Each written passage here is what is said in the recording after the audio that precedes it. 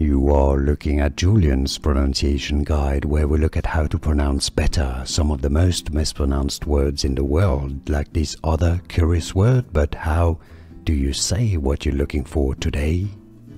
In British English, this word is usually pronounced as accelerometer, stress on the R syllable, accelerometer.